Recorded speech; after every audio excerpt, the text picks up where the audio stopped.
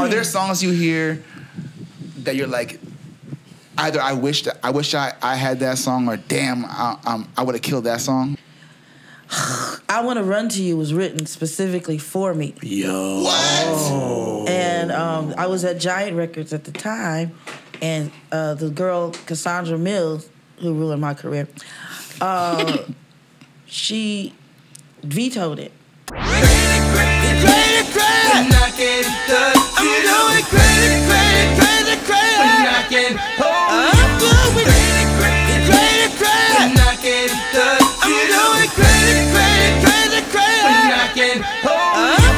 We sound crazy.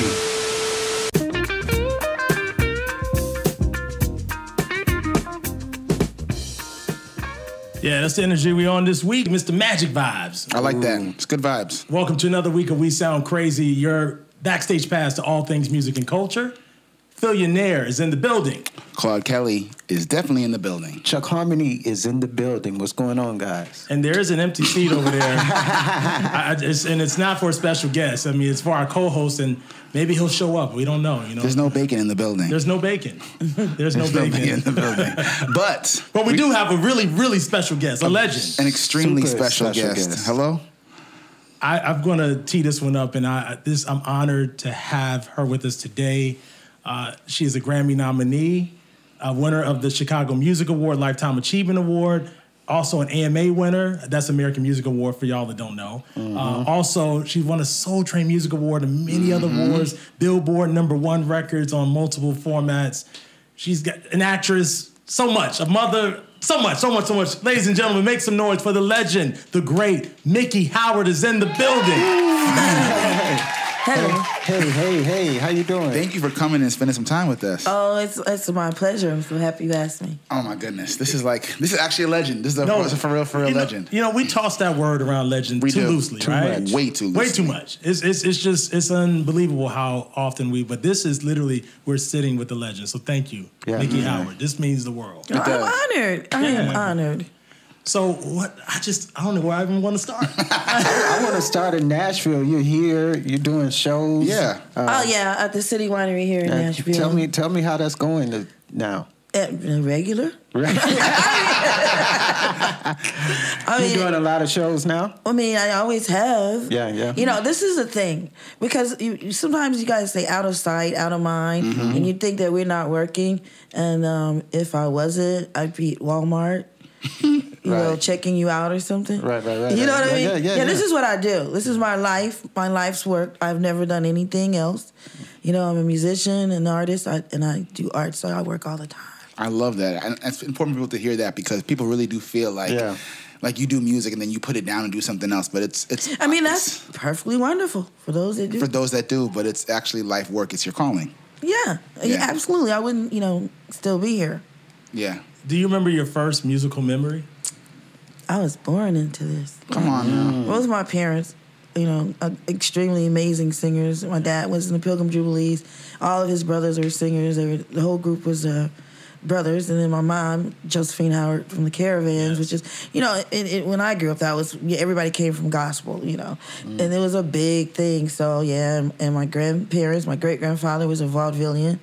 Really? Yeah. That's crazy. He gave me my harmonica and washboard. We're from Memphis. Wow. You have a string of hits dating back to the 80s.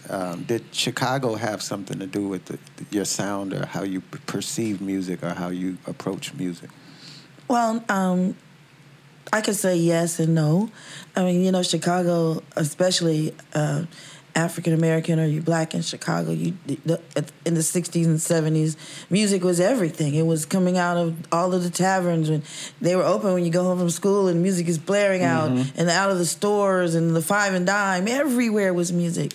So and I'm coming from Memphis and Chicago, steeped in the blues and jazz, and the R&B thing just sort of popped up because I was young. So in your mind, were you intending to be like a jazz singer at first? Yes. Okay. But it wasn't jazz. When I was growing up, it was just music. Yeah, it sort of started being people distinguishing different genres. Like, okay, whatever. if you say that's what it's called, cool. I'm just singing these songs, right? And I was shocked when I hit the charts and they were like R&B. I was like really? That's okay. Wow. Oh, wow. Look at this. Our co-host decides to show up. And he's got vinyl in his hand. Tardy for the party. Oh, my God. Ladies and gentlemen, Timon Bacon has entered the building. Bacon for making. But at least you come with something important in your hand. And he wants his sign. He wants those relics signed. Miki Howard, this is Timon Bacon. He's the fourth co-host of We Sound Crazy. Hi. He's the diva of the group, as you can tell. How are you? You know, Bacon for Making got a job. So, Okay. you know. Good to see you, Timon. Good to see y'all. Now, we actually just started talking about the beginnings in jazz in Chicago and Memphis. Yeah. That's probably two of the most influential music cities, I'd say, in the country. Mm-hmm. Memphis and Chicago, respectively, and together. So it's like, I would say the bloodline of music that runs through your whole... That's crazy. Listen, I was in Chicago recently, and it's always musically a great time going there. Just the record shops. They still got record shops? Listen, the one record shop in Hyde Park.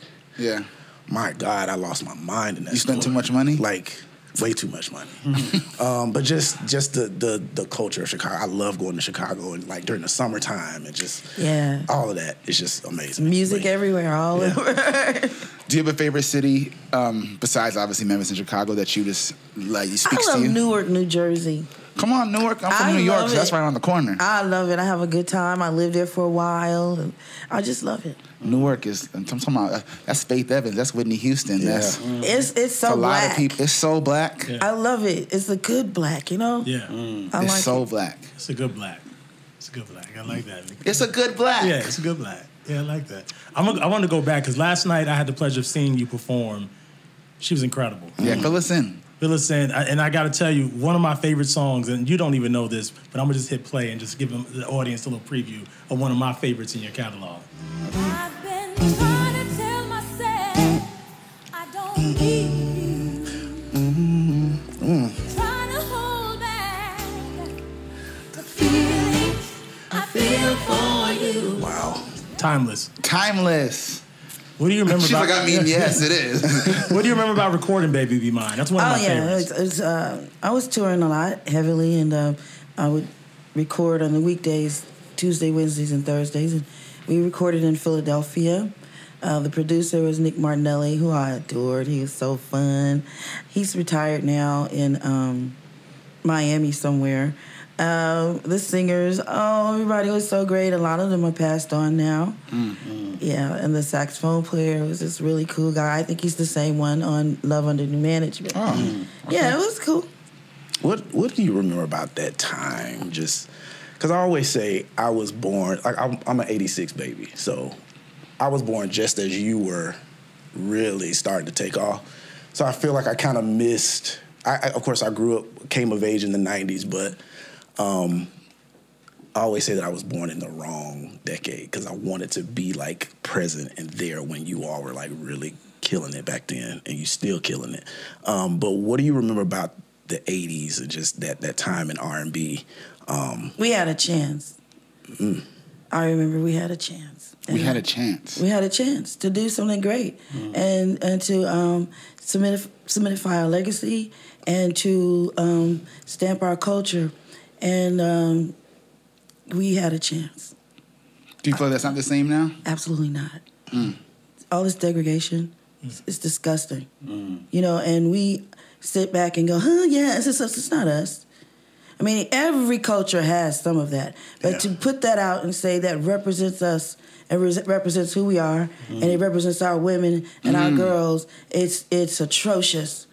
It's atrocious. God, I mean,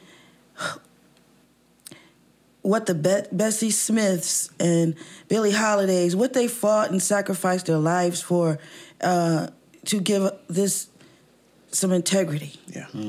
And what these children are doing, and young people, and some old people, you know, you can't sing unless you're wearing your underwear. True. And it doesn't matter how old you are. Right. You know, it's not right. No. And it does not represent us. It's not our culture. Our true culture is being pushed to the back, and we had a chance to represent ourselves and be a real part of the universe. There's so many debates about that, about where black music is going or where it has gone. Is there something that you feel like is the main contributing factor to why it's that way now? We're naked. We got no clothes on, damn it. I mean, and with minimal amount of talent. Yeah, that's what I the think. talent is behind the scenes now. The talent is That's true. you know, producers and everything like that, and they put anything in the front and call it talent. And what this is for, what our vessel is for, is to give joy, to bring peace, to help us through to the end times, you know, end times of our lives, end times of this age. You know what I'm saying? We are the spiritual voice.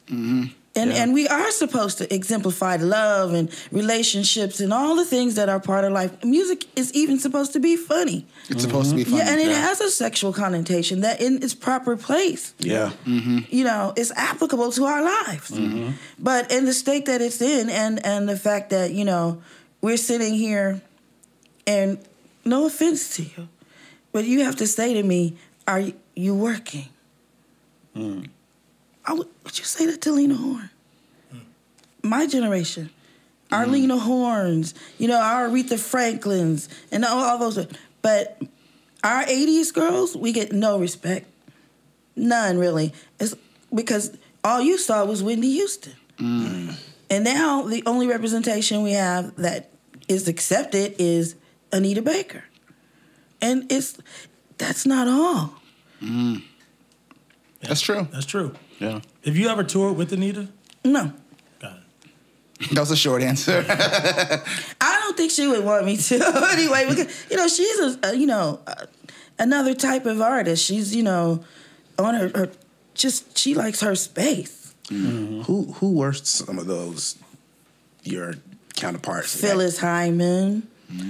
We've got Jean Carn, Melba Moore, Regina Bell, so many. And you're talking about people that, like, this is not even about relevancy or numbers. You're talking about people that yourself included, that talking about #1 records, world tours, all the exposure. So to not get the respect that you're speaking about is actually crazy. From our own. Yes, it's crazy to not be getting that respect from your own. You're talking about, I mean, Regina Bell, come on, like, all these people Stephanie Mills. Stephanie Mills. Yeah, of course, Stephanie. And some of them were before me. You know, and we held them in high esteem. And it's weird now. So you don't feel, officially here you're saying you don't feel you get the respect you deserve. Well, I don't know. You know, I respect myself. Absolutely. Enough for me not to feel anything regarding that. But I think it's bad for you. My tears not for me. Because I did my job. My tears are for you. That, you know, and your children, because you guys are suffering. And you have no idea. I sit here, I listen to you, just the little runs and the this and the that. And you guys, this is for you to do. It's right for you to bring me on the show. That's why I got up, even though I have to work tonight. I don't do mornings and stuff. You know, you get to a certain age, you mature. You don't have to do certain things, and I don't like to come out and then you know have interviews and people are asking me things that have no relevance. Yeah, I don't like it, so I don't do it. But your friend and I, so I was like, I'll go. I'll talk. We're honored. I'm honored. Yes. I'm honored because you're on the right track. That's a big word of encouragement coming from you. Because I've listened to your music for a very long time, and it's important that we make sure that the people that paved the way approve also of the steps that we're making, so we're not messing up the legacy. Yeah, which is what I think you're saying. Yeah, I'm just like carry your culture with pride. It's so rich. It encompasses so many people. We don't talk about how the Chinese and the black people. The Chinese were on the railroad. They got 2 cents a day or 1 cent a day, and they lived behind the slave quarters. Yeah, and we were very close. A lot of us, you know, people say, "What are you? What are you?" Actually, there's a Chinese way back great grandmama. Wow. Very instrumental in our lives. We've come across every culture. And we even inculcated some of their ways, and they even inculcated some of ours. And now we act so estranged from each other. That's not right. And that hurts the music, too. What are you talking about? It hurts the music. Where do you think we get the music? Yeah. We get it from each other. That's right. From our experiences. Yeah. We don't do anything with one culture of people. We all do it together. You said, what do I remember about that record? In those days, it was everybody working together, black, white, purple, and green. And now it's just weird. Yeah. Also, during that time, there was a young black executive named Sylvia Rhone who worked at Atlantic Records. Sylvia, I believe, was the head of black music at that time. What do you remember about working with Sylvia during that era? He said it, black music. Yeah. At that time, my time, it was, you had to cross over. And Sylvia was the head of black music, and we couldn't cross her. You couldn't cross her and go to the top and say, I want to do pop. It's like, no. She did a great job with me. And with my records, because it was hard, trying to fit me between Whitney Houston and disco, and then rap came and I was sticking to my guns. I'm doing Imagination and Come Share My Love and Baby Be Mine. We sat and we went through songs, and she sat with me. We'd have our time on Wednesdays, and just be she and I, and we just go through songs and what do you like? I don't like it. You love it, I love it, And we had to mutually agree. And I think that helped us to have records that people enjoyed. A proper music person. Yeah. Many people talk about Sylvia Rhone, talk about those days where they sat with her and just went through records, and Tamia talked about it, about just feeling the personalized care from her. That's also missing. That made me jealous, Tamia. Really? You were like, I'm like, wait a minute. No wonder I like her. So I love her music. I do. Yes, Sylvia. Yeah, Sylvia was special. And she came from the old school. She was young from the old school, though. Yeah. She did her job. She was so happy. Years ago when your movie came out on TV One, your biopic, I saw her in the office when it's still an epic. But she was so happy. She's like, I'm in the movie. I think Lisa Ray's playing me in the movie or something. Yeah. She was so excited and so proud, and just had nothing but great things to say about it. She came to the premiere. We were so excited. She looked so cute. Yeah. I talked to her before I left LA to come here. Yeah, I tried to get her to go to Shaka's party with me. Shaka's famous, was it 70? She just turned 70, right? I heard it was a good time. Yeah, it was. It was such a good time I left. It was a little too good a time. I was like, who's all these people? Yeah. So speaking of Shaka, what is, and of course, if you've seen the movie and if you've followed your career as much as we all have, we know that Shaka is a very important person in your life. What is something that she's kind of, I guess, taught you, or just kind of you've been able to kind of take from her and apply it to your own life or your career? So much. She's like a big sister. Yeah. So much. From what perfumes we buy to, we're like, girl, you sure this Newtown Fort Whack, and she likes me to come over and cook, we like gravy. Yeah. On everything. Oh, gravy. And dressing and stuff like that, that we can't get everywhere. So, she likes me to cook. But I've learned perseverance from her. Mm-hmm. I've learned that you must do the work. Part of the things I've learned from her made me get up and come here today. Because if you want, things like this to go on, and, it was important, you got to get up. You got to get up. You got to do the work. Yeah. I've seen her take 5 a.m. flights, before she was now she's doing the private jets, I would be like, girl, hell no.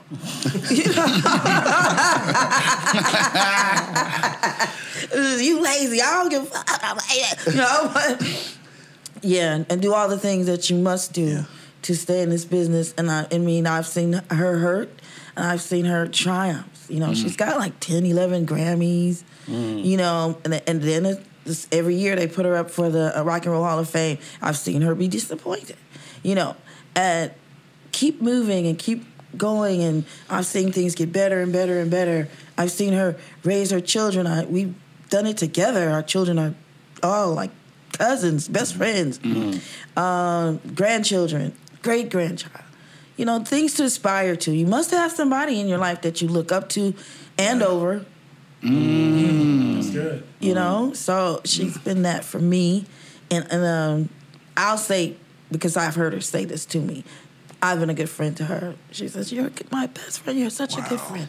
Nothing makes me feel better. Yeah. Especially in this industry. So. Especially in this industry. That's the best compliment. Yeah, it is. Is there someone that has come behind you that you feel like you've been able to kind of mentor? I mentor so many artists. I can't tell them. By the time I'm done mentoring them, there's so much an artist that they I don't want to ride the bus. No, you gotta ride the bus, baby. No. And I have several artists. My nephew Corey Walker, another artist from Chicago, Cal Marshall. My daughter Caitlin Howard. My son Brandon. He doesn't let me mentor him. He's totally on his own. He does his thing. Shout out to Brandon. Can we talk about because Brandon I've known since I started writing in the business. So I got in the business songwriting before we became a band. But I don't even know who connected me to Brandon. I mean, I think it was an A&R, but we wrote so many songs together back in like the 2004, really 5, 6, 7.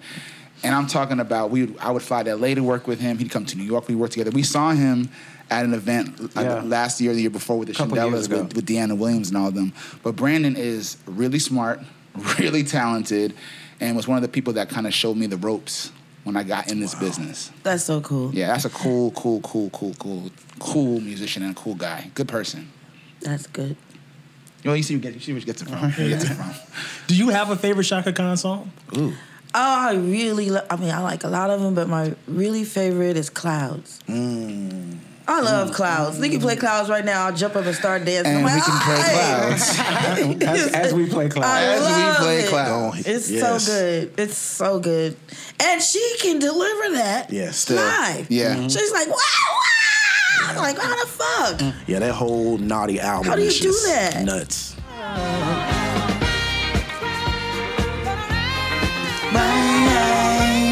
Crazy. It's gonna rain. I have chills right now. Come on, that's a record right there. Yeah, okay. Now tell me. It's the singing. It's the it's everything. unapologetic singing that I miss, that I love about that, and that I miss now. It's like when we work with artists now, there's always this fight to get artists to use their whole voice now. That's true. And I didn't realize it till recently because you're only as good as what you see out there. To your point about us doing ourselves a disservice culturally, we're at the point now where most of the artists that are really in the present have about a 5-6 note range. And it's cool, it might sound cool, but then when little kids hear it, you don't know that you can belt or hit high notes or you whistle tones or use air in your voice. And so a lot of times you're trying to really teach people how to use their voice for the first time, as opposed to hearing that. Yeah, that's because no one has any training anymore. No training. When I entered show business, we definitely had training. I took dance lessons at Fred Astaire's dance studio. They were $8 a class. It was like you didn't have free time. Like they do now. It's weird. We took voice lessons. Sometimes I had voice lessons from Zeth Riggs, who was the top man in the country. And sometimes they were just voice lessons from the lady down the street that did voice. Bing, bing, bing, bing. Then there's no training. And we had to do stuff like Peter Piper picked a peck of pickled peppers. If Peter Piper they don't do that. These people don't even speak English. I don't even know what they're saying. I watch everybody and everything because I love culture, I love art, I love everything. I love the young people doing their thing, man, and it trips me out because sometimes I have to go back and listen again and see what did they say. What are they saying? Right. You're like, Carissa, and I can't believe the stuff they say. Oh, City Girl. I might have done some of them things. But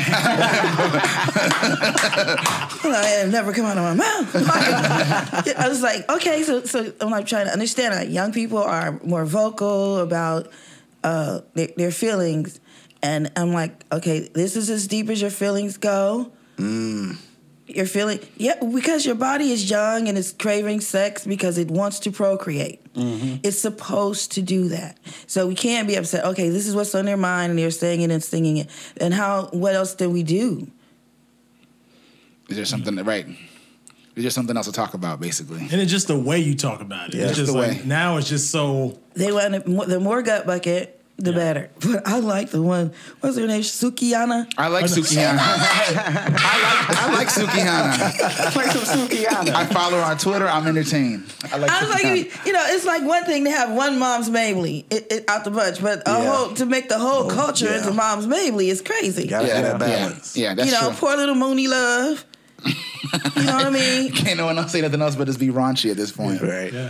What she sing that song? Something about Hours and hours. making towers and things. Oh yeah, sure. Hours and hours. Oh, Hours and hours. Money long. That was Yeah. so. She's Long. such a good writer too. She Great is. writer. Yeah. Great writer. Great writer. You about to play something? Yeah, I'm gonna go back again. Why not? Just like Romeo and Juliet, our love is strong and stronger we'll get. Like a hand in glove, nothing's closer than this. Come on now. That's what love is. That's a classic. With the one and only Gerald Levert. Gerald. Yeah, we wrote that. Y'all were friends. Well, good friends. We wrote that on the phone. You know what's funny about On the that? phone? We didn't have all of this that y'all have now. That's awesome. You wrote the song on the phone. Yeah, we were calling back and forth. What do you think? Okay, yeah. Here's the second verse. Yeah, okay. Boom. It was so cool back then. We had a big argument because we recorded this song and they accidentally erased it. And it was a better version in our minds. They accidentally erased our vocals, and I was mad and everything. We just cussing at each other. Stupid shit. Go sit in the lobby. Fuck you then. So, I'm sitting in the lobby. Is it my turn yet? Okay, let me know. Literally, and this is what happened until then. I came in and did my part, and then they said, "Oh well, it's not working with you guys separate." So we facing each other, still mad at each other. Just that's why I sound so like follow me, Aggressive. That's crazy. Sometimes anger brings out that love. It was so funny. It brings out the passion. Yeah. It was so funny. But by the time we finished, we were laughing at everything. It was fun. He's another person, Gerald Levert, that I feel like doesn't get And he felt that way too. the He felt that way? recognition that he deserves. Because he has a catalog that's just And a stage killer. yes. And then aside from that, those two things like the writing, the production, like for sure. stuff he did on Anita, the stuff I was listening to. Rude Boys. Roux Boys. Boys, I was into a Howard Hewitt song that Yeah. he did the other day. I was just like, wow, like this man was an accomplished Even writer. Barry White. Think about practice what you preach, and all you know, And no one ever talks about that. Because I think, he was so soulful and his father boasts the same issue. He's not held in any esteem that, we can appreciate. Like, you didn't get all the Grammys and you didn't get all of this and that. But what you're supposed to get out of this is a life and love, expression of your passions. You give and you take something spiritual. And people always want you to have all of the so-called toys and things. But what you're really supposed to get is a life, a real life. When you think about the people that started show business, as we know it today, it's only 108 years old, recording and things like that. They were trying to make a life. This wasn't built for you to rob the industry or just rob or rape the industry. You're not supposed to be like, I'm going to sing this song and write these songs and get millions and millions. It only happens to certain people, some people. If you get a good life out of here, that's all you can expect. I love that. That's so true. That's so true. Yeah, man. People say to me all the time, you should be, let me tell you something. I got close.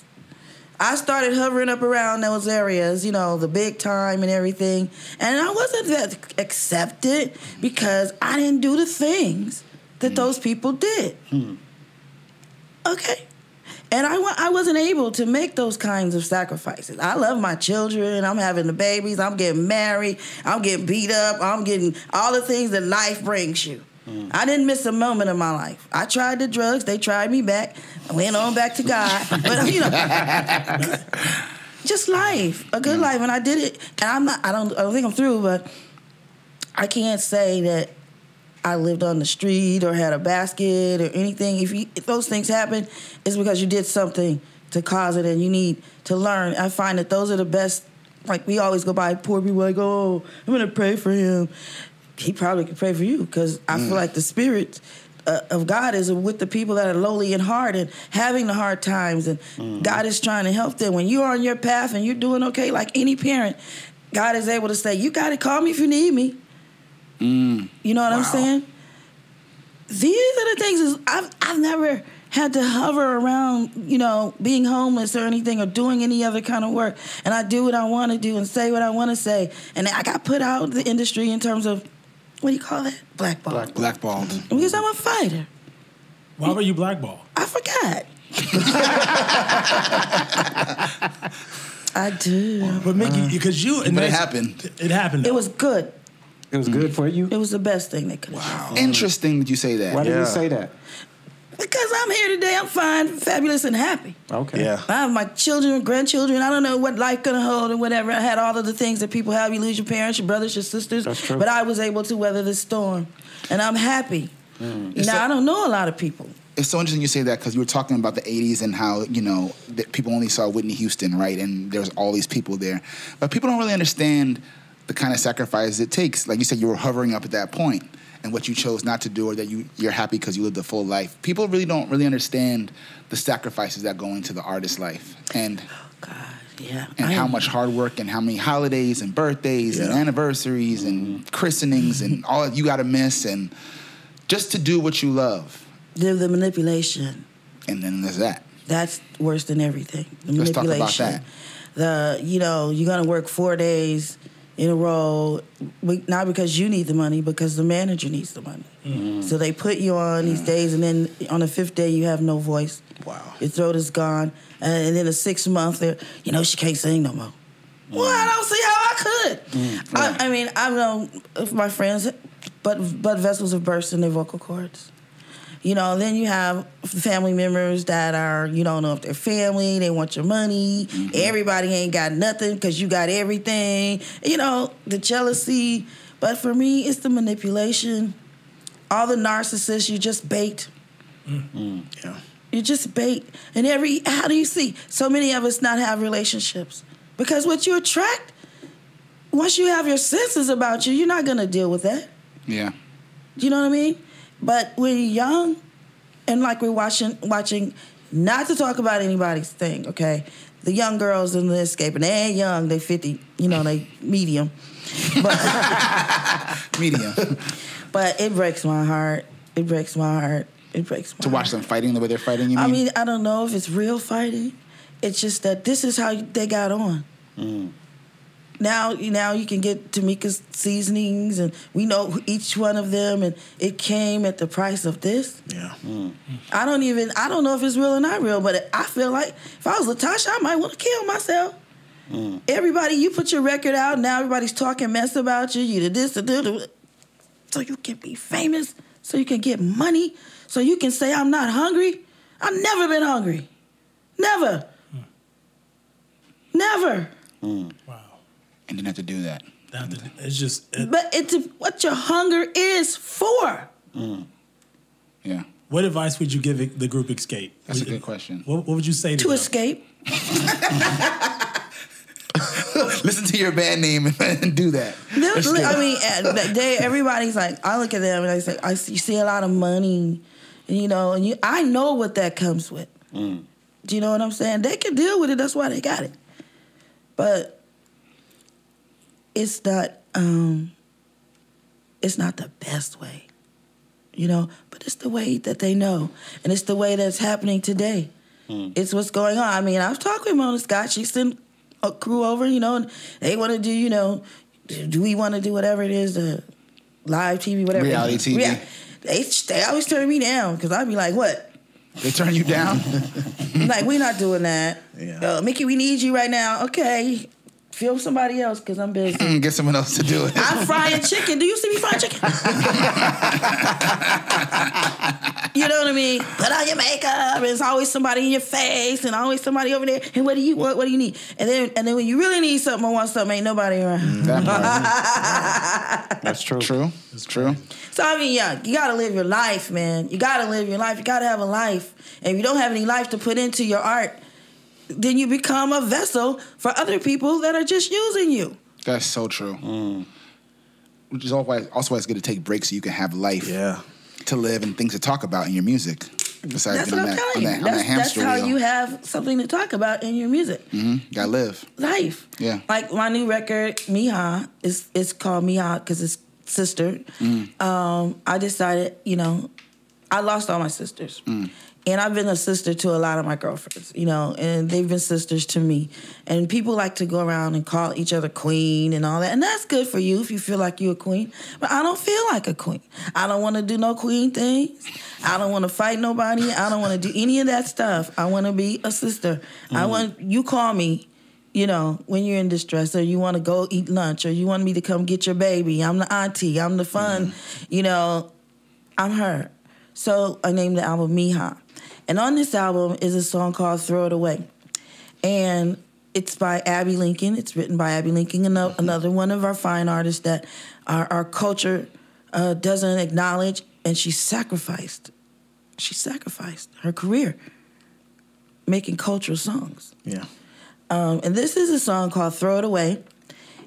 I love this song because it exemplifies how I feel today. And basically, sort of my whole life. Like, excuse me, how do you feel about your life, your art, your craft, your business, everything? And I can honestly testify, God never left me. Even if I left him. Yeah. Thought I was leaving. I'm just going to see how it goes if I do it my way. Wrong.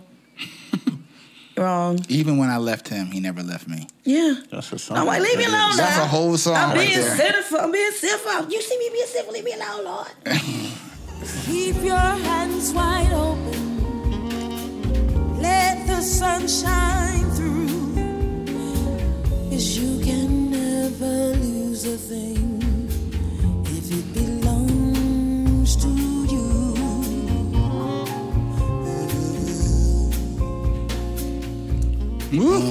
Throw it away. That's lush. New music from Miki Howard. Man. I love that. That's beautiful.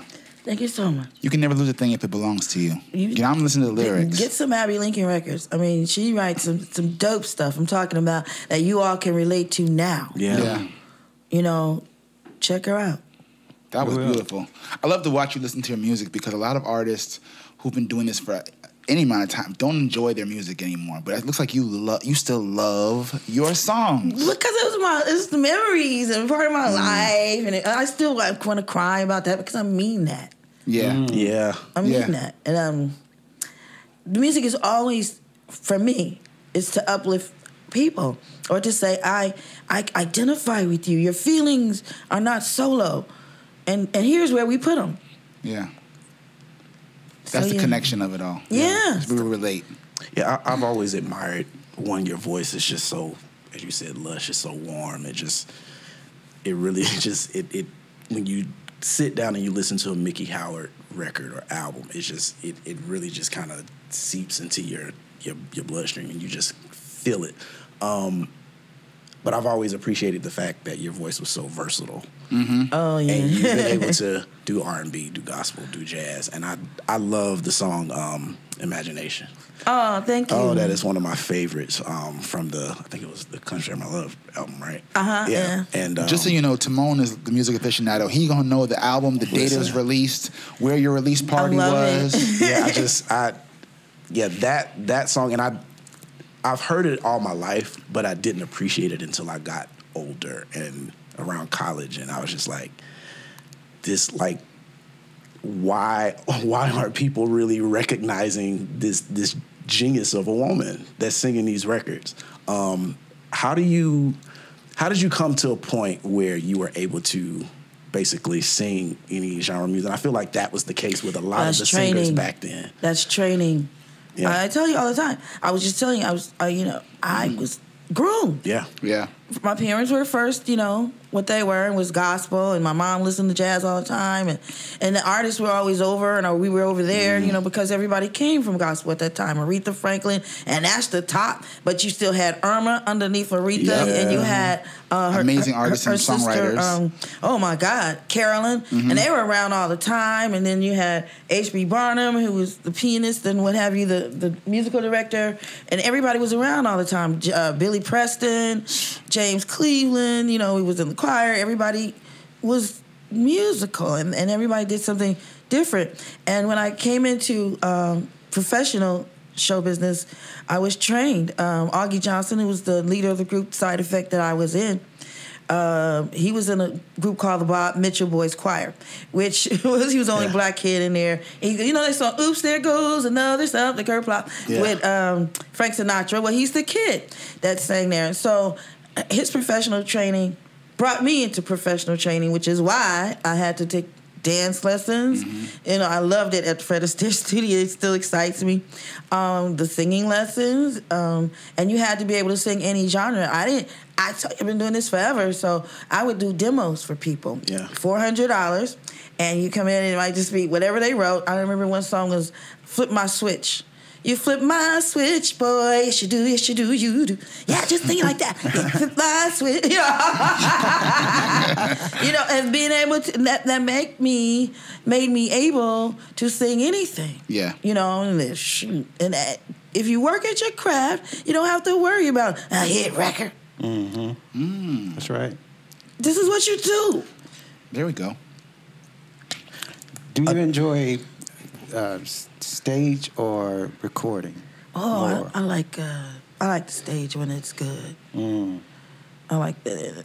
Recording used to be a lot of fun, but it's different now because you don't have the same elements we would be in with the musicians and stuff like that, and the engineers, everybody would be into it. The producer, that's great, that's wonderful. Let me hear it again. Just sing it a little higher. Oh, it was so fun. But now it's like, no. I did this entire album myself, and I used my musicians. They're all under 30 because I wanted to prove that young people, this is what they want.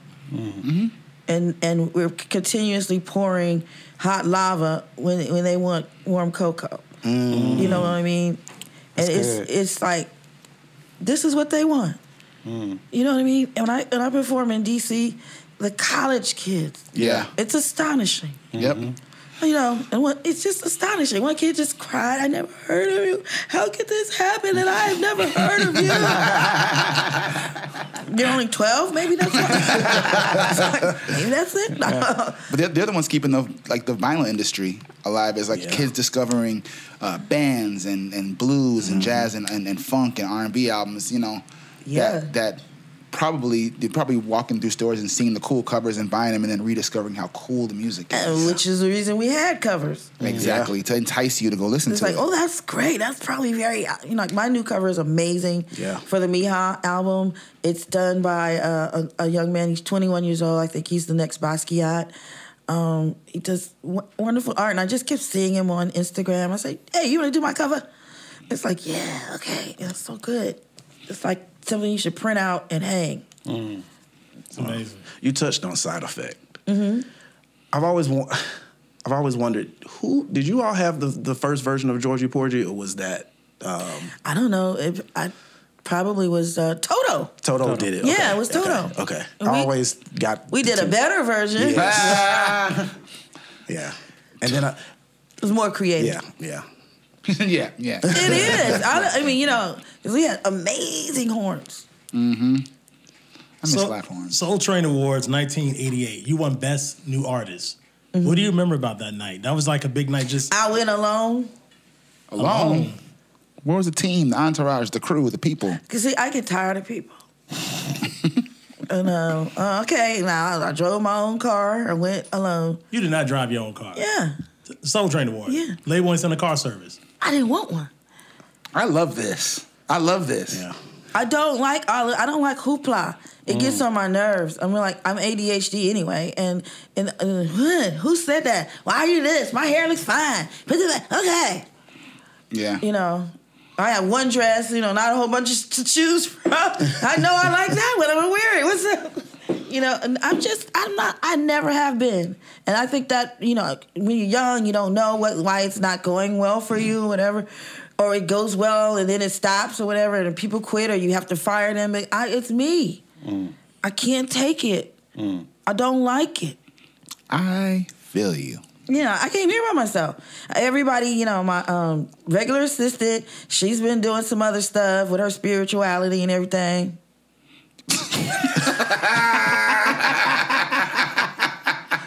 So I had to let her go do her full moon. She's gonna kill me. Oh my Lord. Yeah, and then the road manager was playing, you know, was delayed. I made the reservations wrong. Yeah, because my assistant's on her spiritual journey, so I did it myself. So that explains. We had a little date mix up. But you ain't got to know about that, but it's because you're doing it on your own. Yeah, and so, and I came by myself, and my hotel is a wreck. Oh, Lord. But I just don't want to be bothered. I'll survive the noise. I will. Oh, no. 3 a.m. Why did somebody fix this? Well, listen, next time you're in Nashville, you have people that can help you out. You holler at all us. right. I'm going to bring my people. I'm gonna bring my spiritual assistant next time. Okay, just go over there with that now. Oh, Lord. But it's a journey. I mean, artists. We talk about this all the time. It's a ebb and flow, up and down. You got a crew. You don't got a crew. You have a manager. You ain't got a manager. You got an assistant. You ain't got an assistant. Up and down, up and down. And I learned that from Shaka too. Okay. Wow. Like over the years, 30 years, longer than that. Really, maybe 40. Oh, I can't remember all the assistants. And I saw one at her party. She's like, "You remember me?" I'm like, "Sure I do." Maybe if I one eye. Man. Yeah. Oh my goodness. You kind of glazed over this earlier, but the amount of people that poured into your life before you started professionally as an artist, but you talked about Aretha, and you talked about Billy Preston, and your parents being the Caravan.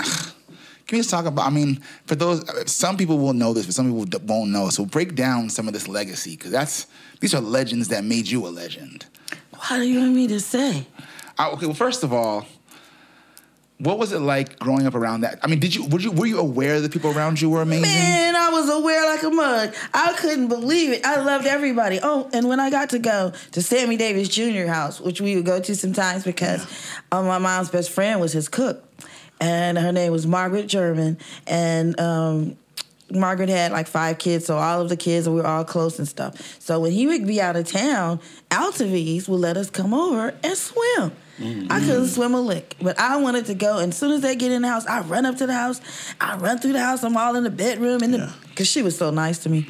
And I would be all in his closet and everything. He had carpets like this in his closet, like, Persian carpets in his closet, just so many clothes, everything. He had his jewelry all on the dresser things. I was so excited.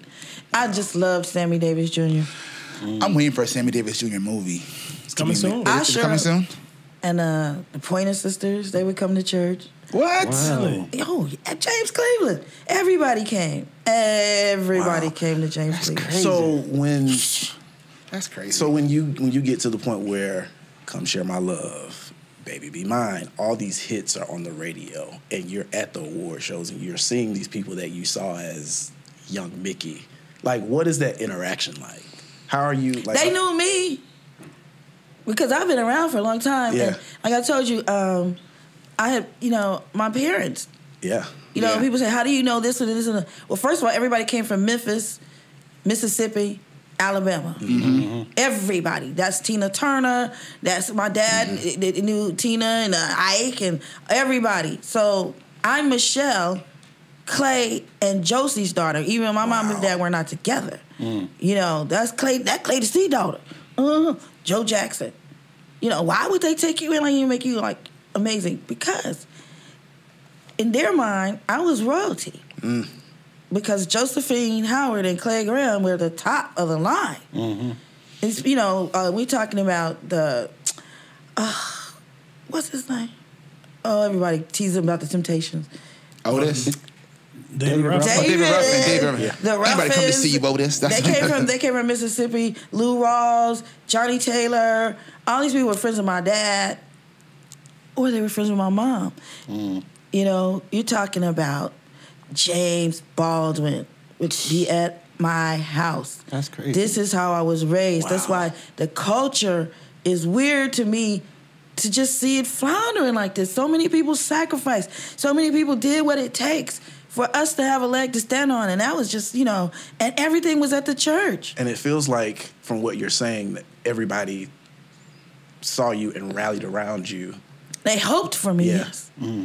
But they feel so powerless. Artists always thought they were powerless. But see, that makes me feel like a big part of the problem is that, especially R&B music, is not rooted in the church anymore. I was just about to say that. Yeah, because first of all, it's a house of worship. That's obviously what it's supposed to be. But it's also the community and the music and the fellowship. It's just going through a change. Yeah, I'm not saying it's over, but it's just as we know it. As we know it, yeah. Or as we knew it, the church building will probably sooner than later serve its purpose, which is someplace to communicate and to associate. And a church is a congregation to congregate. Your church building is your body. Okay, don't get confused. Wherever you go, you take God with you, inside of you. You know what I mean? And the music and everything goes along. Whenever I get on stage or whenever I have a platform, I'm singing about the truth. Yeah. Said, worship me in spirit and in truth. So therefore, what are you doing? When you singing and you're doing the truth, and it's the truth. And you're worshiping God then and there. So it's not about that. It's about the church is growing out into what it's supposed to be. Individuals. And you got to work out your own soul salvation. And then you take that with you. Yeah. Wherever you go. And that's the music you're saying not coming out of church. It's just because it's going through a metamorphosis. It's been cocooned. The truth is coming out. This is an age of the truth. It's the apocalypse. Apocalypse is the truth. Yeah. It's the tearing back of the curtain. So you know the truth. So you have information. So now when God, Jesus, the Spirit, the Great Spirit comes, you can't say I didn't know the truth. Because it's right here. It's being exploited to you every day in many different forms. And people say, oh, social media is the devil and internet is the devil. I don't think so. God said, literally, taking in knowledge of me means everlasting life. How are you going to take in knowledge if you can't take in knowledge that is there and available for you? Yeah. It's what you decide. It's what you decide. If you say right now, start talking about scripture. Scripture pop up all day long on your thing. All day. That's so true. And if you talking about Suki, she coming up all day long. But it's the truth. It is still the truth. It's true. It's not God. We look at God and think, oh my God, he's just like, somebody you only express the good to.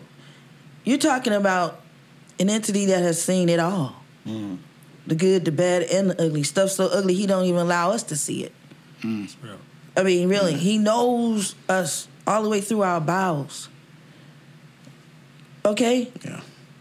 There's nothing you can hide or anything. There's nothing you can't say, I can't talk to God. He said, because of all your ways, in all of them, acknowledge. Yeah. But I'm telling you, it brought me out of the crack house. I would be sitting in there like, wow. What is this? Is God going to kill me? What the hell? And somebody always protected me and everything. And when I was like, I can't, live like this. I don't know what this is. And I just was screaming out to God. And I not more than 1 or 2 or 3 times. And I really believe God rescued me. I really do. What was that turning point to bring you out of that season of your life with the drugs? Like, what was that? I was guilty. I felt so guilty. It's just like, this is degradation. I don't think that I'm cut out for this. You know, I was really afraid. I was so scared. I was so afraid. That's heavy. Yeah. We sound crazy. We were just talking off mic about. Let's talk about this. This is Just about people don't often give you the credit for merging R&B and hip hop together. That's an example. Yeah. You know, a lot of people associate Mary J. Blige being, you know, the queen of hip hop soul. Yeah, hip hop soul. Yeah, we started it off with Till You Come Back to Me. We did a hip hop version. Yeah. And then I had a #1 single called Ain't Nothing in the World, which is my first #1 single, over management and everything. And then we did Ain't Nobody Like You, too, which was a merge. It was a sample. It was just She so said fun. everybody be in her DMs shouting her out, but no, like she's Erica, India, Mary, all them be showing love, but it should be more love shown to people. Because you're talking about like Yeah, they merging hip hop and R&B changed the game. Yeah. It did. It created a lane for them. Yeah. And I did that. And I ain't trying to be like, what's his name? But I did do that. Who, like Soulja Boy? My producer. So I did it first? I was talking about way before him. I'm the first to ever. I'm the first one to ever do it. But have you seen Mary? Like, what does she say when you run the tour? Like, she shows love. What does she say to you? I've never talked to Mary J. Really? What? No. I'm telling you about an internet situation. I've never seen her. I went to this show one time, and I was at the front row, and then that's it. I never. You've never spoken to Mary J. Blige. Somehow in my mind, I feel like that would have happened by now. Yeah. It should have happened, but people try to probably keep her away from me. They're like, don't get around that Mickey. She'll have you over here happy. Are there songs you hear that you're like, either I wish I had that song, or damn, I would have killed that song? Like, do you hear songs and you're like, ooh? Yeah, like some songs I go, wow, yeah, I've heard a couple of songs like, oh, I wish I had that, was good. But generally, whoever's done them have done an amazing job. Yeah. Yeah. The song I remember hearing, and this is not a new song, but the song I remember hearing that always reminded me of you when it came out was Nobody's Supposed to Be Here by Deborah Me Cox. too. I didn't want to say that. Yeah. Because then she would think that I Always. thought that, that I could have did it better, which I don't think. She did an amazing job, but it really was a Miki Howard song. It sounded like you. I'm so glad. Well, she did it, and it's done great for her. And it's a huge record, but to know music and to hear the voices and the, I you know thought what I it mean? did too. I used to be like, I should have did this song. But it was during my weird period. And I would be driving down the street like, they're making all kind of songs without me. That's one of them. That's one of them. And there's many, but that's definitely one of them. Kind of piggybacking off of Claude's question, are there some songs that maybe Sylvia might have played for you that Absolutely. And may it have was gone songs to someone else? I Want to Run to You was written specifically for me. Yo. What? And I was at Giant Records at the time, and the girl Cassandra Mills, who ruined my career, she vetoed it. Uh-oh. But I'm glad because he got a Oscar for that song. Mm-hmm. Yeah. Wow. Yeah. So Whitney's I Want to Run to You. Yeah. Was it But Miki Come Share My Howard? Love was written for Whitney. And they thought it was too soulful. Were you and Whitney close? Yes. I love Yeah, that. we came around the same people. We grew up. I'm telling you. Her mom was Sissy, and Sissy was in the Sweet Inspirations. Sweet Inspirations and the Caravans. They, everybody love everybody. Whitney would be at Retha's sometimes in Van Nuys, where I would be at. Because Retha was trying to get the boys around some girls, like Clarence and Eddie. She had 4 boys, and I used to babysit Kelf. I'm telling you, I grew up in this environment. That's why I like take it easy. You're not gonna kill my ass. Take it easy. Wow. Literally, don't let it be your total inspiration. Yeah. You gotta have life. Gotta have life. You gotta have life. What do you remember about Whitney? What's a fond memory? Like a fun story? She was really funny, and she liked me a lot, and we used to talk on the phone a lot. And about 4 years before she died, it was very hard, very, very hard, and I just couldn't talk to her. I could not talk to her. I would just be hurt and crying because she would be upset about what was going on at her house. You know, and she couldn't fix it. And then it's just there's personal stuff. Yeah. And then we sing on the phone till we go to sleep. Or she would sing on the phone. I wouldn't sing on the phone, but she would sing on the phone. Precious Lord. She always wanted me to start out. Miki started, Precious Lord. Okay. And then she'd take it and be singing. Wow. And I'll be asleep. I'm like, I'll say, Miki. And one of the kids maybe comes like, Mom. Oh, yeah. Oh, hey. She'd still be on the phone.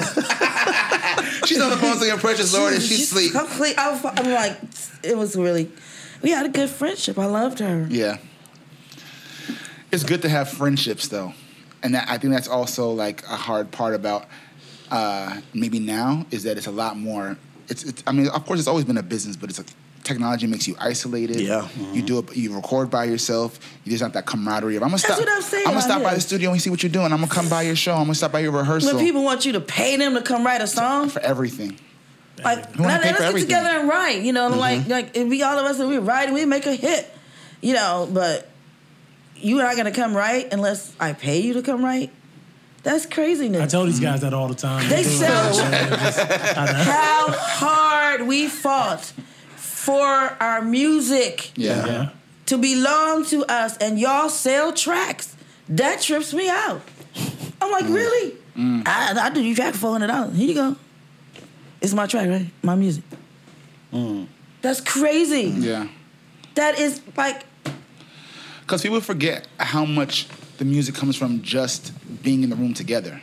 Yeah. Like, you could be in the rehearsal and the bass player plays something that leads to the song, and the background singer comes in, the lead singer, you might do a little something that leads to a new hook, or the vamp to the, like, and that's just music. Like I said that when I talk to students about, like, even rock bands, I'm like, if you're not, the reason that the app is called GarageBand is because bands were in garages. that's how I met Do you know what I'm saying? Figuring it out. NWA. The group, NWA, Eazy-E and them. Yeah. We used to rehearse in a garage across the street from Eazy's mom.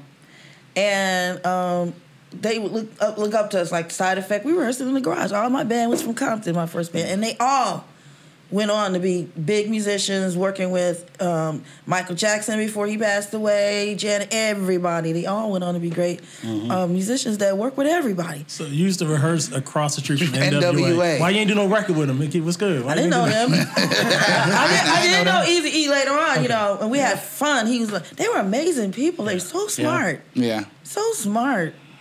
What did you learn from being in the group Side Effects? I didn't want to be in a group no more. Number one lesson. I didn't want to be in. I don't want to. It's that people thing again. Yeah, I can't people. Yeah, it's that people thing again. Wow. So we got a game here, We Sound Crazy, that we like to play called Name Association. Yeah. Yes. I'm going to toss it to Chuck Harmony, who will kick it off. And Oh, I'm scared. so Chuck, you want to walk through the rules of how this works? Yeah, it's just when you see, I give you a name, and then you say the first thing that comes to mind.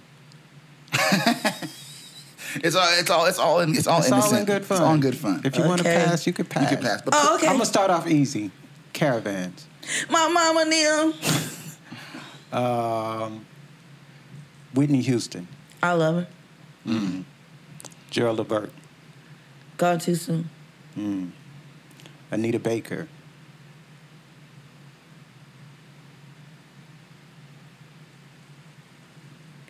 Interesting. Interesting. Acting. So much fun. I was gonna say Poetic Justice. So much fun. I had a good time. I love Tupac. John Singleton, Tupac. There's gotta be a Tupac story. I mean, he was a brilliant actor as well. He gave me his trailer. I had a tiny part, and so when I got there, they had a tiny trailer, and I knew everybody, so I was like, you know, John, what the hell? I can't be in no tiny trailer. It's the 4-horse. You know, what are you trying to do? Just take my trailer, man. Just stay here, and I'll fix it for you. I'll fix it. I'm like, okay. So I'm in his trailer, and Tupac's in his trailer. He's like, you can stay in my trailer. You know, just hang out. You know. So he gave me his trailer, and and he's like, well, you want something to eat? He was so fabulous. Tupac, yeah. He was fabulous. If I walked in the room, he'd make everybody stand up. Really? Yeah. Wow. He was fabulous. This is Miki Howard. Get up. You know. Like, That's awesome. oh, yeah. That's why he did. All of the decent people, I'm telling you. Wow. Yeah. They could not survive. Janet Jackson. I like Janet. Janet's so fun and an amazing talent. Joe Jackson. I love Joe Jackson. I hate to hear bad things about Joe Jackson because he never did a bad thing to me. If I hadn't left his management, I wouldn't have been anything because all he did was pour money into me. I never was hungry. Whatever you need, whatever the kids need. He was there for all of the two boys before the births and after the births, and they were just wonderful family. I never had to go through anything. All I had to do was pick up the phone. And on a couple of occasions, even right before he passed away, he came and picked me up. He knew, found somebody that knows me, and they was like, Melba Moore's birthday party, we're going to pick, have the limo pick you up, blah, blah, blah. Nobody mentioned Joseph. And I'm like, the limo waiting, I'm going to curl this thing, everything. I finally get out there, and he's in the car. I'm like, oh, my God, nobody told me. I'm sorry. He's like, what you doing living over here? Because I bought a block in Chicago, and it was all, old houses, and we were refurbishing. And I stayed in one of them, which I love this house so much. And it was just a weird block. And he's like, what are you doing staying here? It's like, oh, my God. And it was a good time, because that was the last time I saw him. I have one. Malcolm X. Genius. Gave his life. So many people gave their life. And we just sitting around doing shit like, And you were in the movie. You played Billie Holiday in the movie. What was that? What do you remember about that? It's a fantastic experience. All those people turned out to be amazing. Denzel and Delroy and Robbie Reed, the casting director, is my great friend. She just lost her parents. Shout out to you, Robbie. I love you. Ruth Carter did the costumes. He's gotten two Oscars from Black Panther, right? Yeah. We were all like family. It was so fun. It was a good time. Phyllis Hyman. Ooh. I adore Phyllis. Phyllis one time thought, it's a long story, but we were on a cruise. Sherelle was pregnant. I had made her come on the cruise, for vacation, and she went into labor. On the cruise? On the cruise at 7 months pregnant. And we were in St. Martinique, near St. Martinique. They had to get a helicopter and everything to go get her and all this stuff. So I went with her and ended up back to the boat. Phyllis thought I was going to kill myself for some reason. I have no idea. People accuse you of things they do. She came in my room with all the police, like boat security, everything, and they opened my door. And I was in the little sweet part sleeping, and she sitting on it, just plops on the bed. Vicky! Oh, Vicky! And I'm thinking, what's going on? Sherelle dead, what happened? Don't kill yourself! Nah. Like, I'm not going to kill myself. I'm asleep. Yeah, she had the police and everything in there. I was like, oh, my Lord. And she was just appalled that if I smoked or drink, oh, no. I don't want you to do this. Don't do this. Wow. You said people accuse you of things that they do. That's crazy. That's wow. Heavy too. Wow. That's real talk. So I never thought about killing myself. Not then anyway. Vesta Williams. Oh man. Man. I loved Vesta. Vesta would want you to know that she had a mental, I don't know, you say mental illness today? Do they still say that, or you say you get in trouble for that too? But she had a deficiency, and her death was more or less caused by not being treated. And our industry sucks our blood, and they don't give us insurance. Wow. And that was one of the issues, having to pay for insurance and things like that. And she wasn't able to have her medication. Wow. And instead of the medication that you would take for extreme bipolar or whatever it was, I forgot what you call it now, she would take an Ambien or a sleep, because like she could get that. And and she died. That is so tragic. And I feel like the insurance issue, the mental health issue. I feel like we're turning a corner now where the conversation can at least be had in a different way, right? I'm only saying it because she would want you to know. Yeah. Because before she passed away, we would talk for hours and hours because you can't, she would hallucinate, think she hear people talking to her. She thought a picture was telling her to kill herself, voices, the whole 9 yards. And she was like, I really want people to know about this because it should be helped. And it's the insurance that's insanely expensive, and artists who live in a world of feast or famine should have some constant. Yeah, agreed. That's true. And that's still a problem. There's nothing for artists. Not a thing.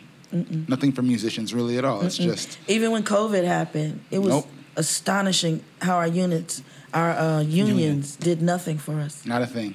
But expected every artist in their way, whether it be online or not, to be chipping in to entertain. I mean, everyone was online doing free concerts and dropping free songs and quotes and repackages, but nothing that was directly like, we understand that you're suffering. Because what people don't understand about COVID for musicians was that, what are we without the audience They there understood it for Broadway.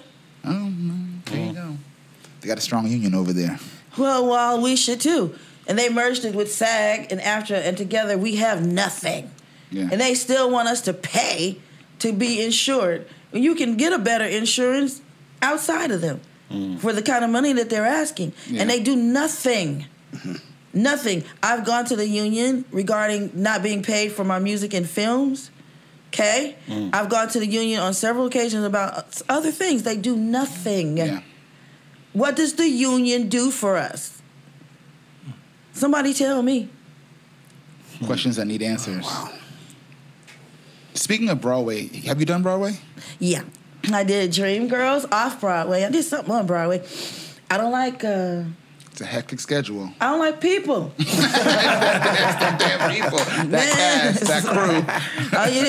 You're the star. It's a different protocol. Very different. It's different. The star is really something in Broadway. 8 shows a week. It's grueling schedule. You got to give your all. 7 shows. 7 shows, 7, 8 shows. It's the same thing.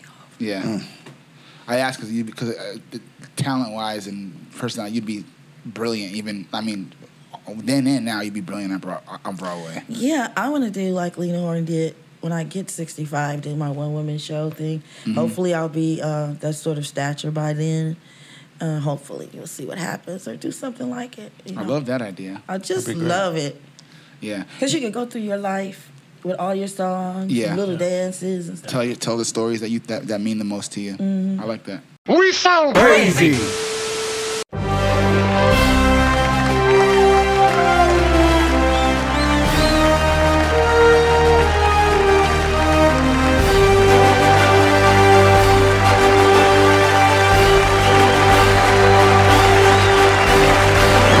The Esther Roll Award.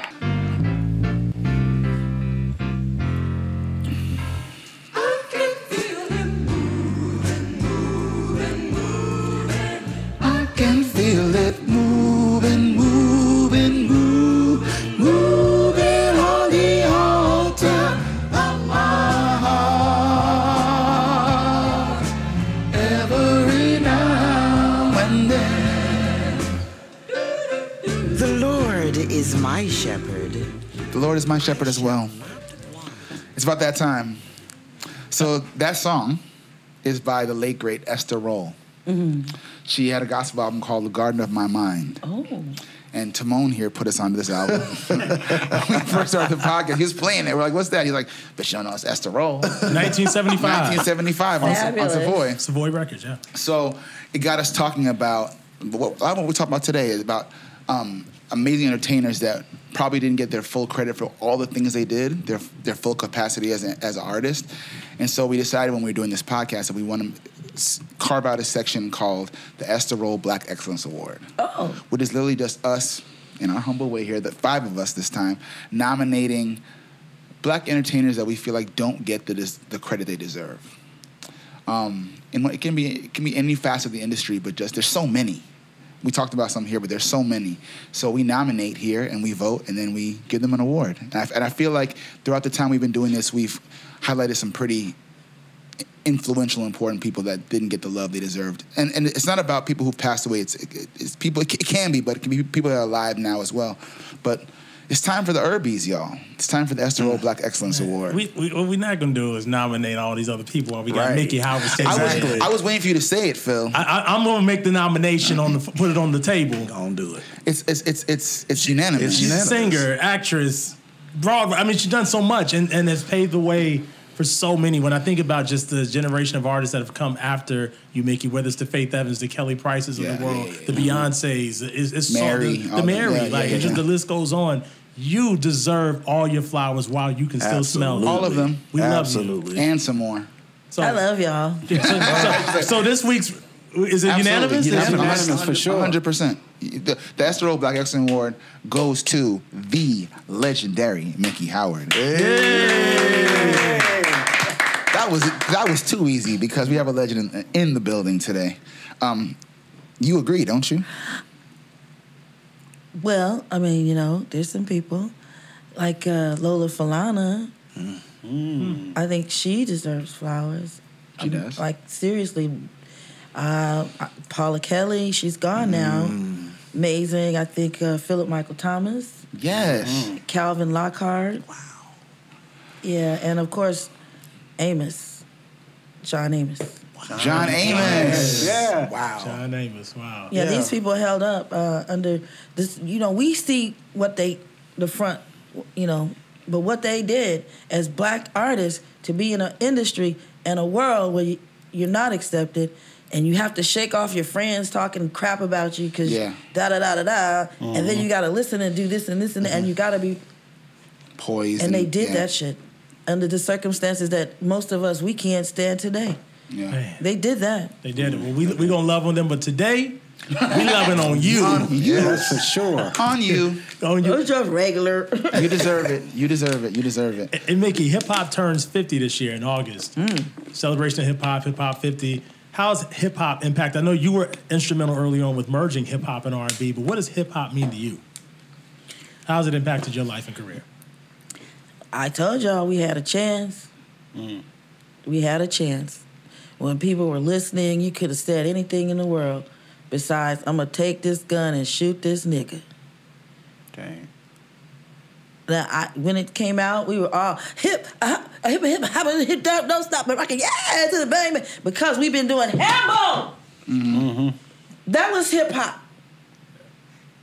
Because we stood on the corner, and those corner groups, y'all heard the songs, like the Temptations and all of that. But before that, they were on the corner, and that was hip hop. Yeah. Okay. Oh my God, Cap Calloway was hip hop. It's a dictionary, the Hip Cap Dictionary, with all of the slang and everything. Yep. It was all great and gravy because it felt like they incorporated some of our deep roots into music, and then it just went because they didn't have to have the kind of talent that it took to create the music. They just had a talent for taking it and obscuring it and doing other things, and that's a gift in itself. But then that became the source, and you lost the foundation of what this was built on. And then it just build up and build up. It's just like an ant pile. Sooner or later, you're going to be able to blow it down. It's ridiculous for musicians to be killed 20 in a month. Yeah. That's not music. That's nothing to do with us. Yeah. I mean, certain things creep into every profession. But nobody's appalled. Nobody's snatching their children out of hip hop. Nobody's you're seeing these people and doing all the demonic stuff and the devil this and the devil that. Y'all think it's not real? If the devil is real, God is too. So what you sing about matters. Yeah, it brings it to you. It brings it to you. It brings it to you. I'll That's give so you true. an example. I was when I did the Billie Holiday thing, everybody, I was all into Billie Holiday growing up. Everybody called me Billie, blah, blah, blah. Those spirits that inhabited those people are not dead. The person is dead, but the spirit that was working with them ain't dead. And when you call their lives and stuff into your life and all of that stuff comes into your life. You'll talk to actors and stuff that say they portrayed this one or portrayed that one, and they couldn't shake them because the spirit that had that person now has you. Yeah, that's. It's true. And when these kids are doing this stuff and they're calling, I've never even heard the names of so many demonic spirits and stuff. And in the last 6 months, I didn't know who Batha was. Who was that? The cat, whatever it was. All of the and the horn. I never seen all of this before so much. I be having to put the names of them out of my head. Like, why am I thinking of that? I don't even know, but they do. Mm-hmm. And they're working with it and playing with it, and they're bringing it to the forefront, and it's bringing death, murder, and destruction to the people that listen to it, the people that create it, and it's all good. It's the same thing. When we made our love songs, what did we make? Babies. Yeah. Yep. Whatever you do, you call it to you. Be careful what you sing. Yeah, those lyrics matter. Yeah, whatever you do, you call it to you. Them titles matter. I always say that the song titles, the album titles, the lyrics and songs, like that is, those are spells. It's manifestation. Manifestation. Yeah. Manifestation. And it can be used for good or for evil. Exactly. So you were picky about the kind of song, like you're very picky about your lyrics. Absolutely. Even Ain't Nobody Like You, I had to do it in the context of being a married person. Okay. Yeah, I can't. I mean, I'm sinning. I'm a sinner like everybody else. I say bad words sometimes, and certain things I don't do. I'm not a gross sinner, but I work on things. You know what I'm saying? Mm-hmm. And sometimes you step back and you got to work. Just get the 2 steps ahead. That's in your own spiritual life, your own spiritual walk. Mm-hmm. You know what I mean? Mm-hmm. But it's incorporated in my life, in my music. Yeah. You know what I'm saying? So it's very, very, very serious to me. It's really serious. I just learned so much. So much. Did you learn, Phil? I learned a lot, and it's an honor to sit with you and to just go through the journey of life and career with you. Yeah, Thank you to our special guest this week, Miki Howard. Make some noise. Yay. And you're always welcome. If you're in Nashville, you have friends here. I'm never in Nashville. I'm so surprised. I'm in Nashville, man. Well, now that you know that you have some fam here, please come back. It's so cool. Oh, this is crazy. I just cannot believe. Like, I'm bugging right now. This is Miki Howard. That's so cool. It's the Miki Howard. I hope they feel that way at the gas company next week. Give her a break, y'all. Come on. No, because you go back to when I know I go back to when I was super young and just hearing Love Under New Management just playing through the house. They played it so much. Or Ain't Nobody Like You. Sylvia Rhone. Yeah. Man. She was a genius with radio. Yeah, she was a genius. I just want to say as we conclude that the one thing we have not spoken about is that song. Love Under New Management is the jammy jam. Do you ever get tired of singing it? You do? It's a fan. Okay. Wait. So you get tired of singing Love Under New Management? Yeah. Get tired of singing because everybody expects it to sound like it did before and this and that. And sometimes I don't have the voice for that because when you're on your throat. It's a rangy song. Yeah, but I was hoarse when I did it. That was like well in the middle range then. Now it's like I get so much anxiety before I sing it that my throat is stuck. I'm like, yeah, because it's that one. Yeah, I'm like, y'all, come on now. Y'all make me nervous. But I'm sure at this point, everyone's singing along with you because everyone knows that song, right? They do, but no, they know. No. Who's singing them backgrounds? Are they killing on them backgrounds? Oh, my God. You have the Sharon from Love Calls. You better answer. What's her name? Sharon Bryant, girl. And then there was this. Look, Timon was ready with the vinyl. Tell him, look at him, tell him. Okay. Oh. Let's see. So many people died of AIDS. 80s, that worked on that album. Oh Lord, it was sad. They don't have the vocal. Oh, here it is. Cynthia Biggs, Annette Hardiman, Charlene Holloway, Gabriel Hardiman, John Peter, Sharon Bryant. Yeah. They were killing on them back. Man, they killed it. Oh, we used to have so many great background singers and stuff. Like, like when Luther came out and his singers, that was the thing there. And Rita and everybody, gosh. We hardly get enough money now to bring anybody. Background singers are a luxury now, right? It is. Yeah. My nephew comes with me a lot. Okay. And then I have one or two people that I pull out of DC. Okay. Okay. Is there a song that you love to sing? I love to sing Solitude. Okay. Yeah. I don't. It's just also a shame again that we are stuck in Miki Howard of the '80s and '90s and early 2000s, and the Miki Howard of the later millennial is so much better. It's so much more to offer you. Yeah. So much. It's like food. Yeah. It's like food. Like we in the show, we do the old songs and stuff, and everybody's and then we get to the new songs, and they're like blown away. Like, this is a new feeling. Yeah. Yeah. I want to feel like this. Why don't we have our class? Like our Nancy Wilsons? Yeah. Who are they now? I love Nancy Wilson. I mean, I'm talking seriously. Yeah. Well, that's what this podcast is for, is to at least highlight the fact that we should be not overlooking these pockets of important music, especially when it comes. I'm saying, reach out for your culture. Find your mamas, your aunties, your uncles, your cousins. Yeah. Reach out for your culture because it's here. It's here. It's here, and you need to. Your children, everybody needs to know that it's okay to have feelings. Little boys, my grandson, listen. He was 2. Yeah. He just loved the way it made him feel. He can play it over and over and over. And there's a kid on the internet that they're playing Teddy Pendergrass. He's a little boy baby. He's like, I want to hit Teddy Pendergrass. Teddy Pendergrass. Now little kids will absorb anything you give them. And it's important to feed them stuff. Feed them because good stuff. You say, the boys, they feel like they can't cry. Why? You don't have to be the only example of them having emotions. We recorded it for you. Yeah. You put the words to it. Introduce them to it. It's therapeutic. It's important. Yeah. It really is. That's true. Music is still the healer. And we don't bring our kids to concerts. Yeah. No. Everybody, I ain't taking them. Bring them to the club. Yeah. The wineries are perfect. It's a restaurant with fabulous music. All of the clubs I play, the Blue Note, everything. Bring your children. That's what we used to do. Our parents did. Yeah. And my mama certainly did. Oh, my God. You get to see Bobby Blue Bland, everybody. Yeah.